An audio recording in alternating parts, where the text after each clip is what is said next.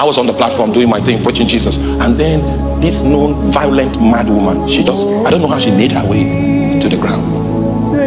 And when the usher saw her, they eloped, because she's huge and violent, nowhere to be found. And I was alone there. Amen. And the only person that was bold was the cameraman. He wanted to film it. What my mind told me was to drop the mic and flee. That was, I said, okay, how will he appear in the camera? While I was still thinking about what to do, I heard pop. That means she has given me the first blow, you know. Do you know those cartoon that people see stars? Those, it's real, it's experiential.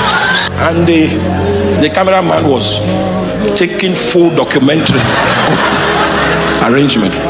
So I found courage in the Lord, and I began to pray in tongues. I thought, then a certain word came out of my spirit, a certain tongue came out of my spirit, and when that tongue came out, I noticed she began to manifest. The power of God fell upon her. She began to scream. I said, oh, it's working. Then she fell off and slept off. So the ushers now, I saw them coming back one. At the end of the meeting, we went to check her. She was still unconscious. She woke up after like 1 hour in her right mind. She wasn't mad.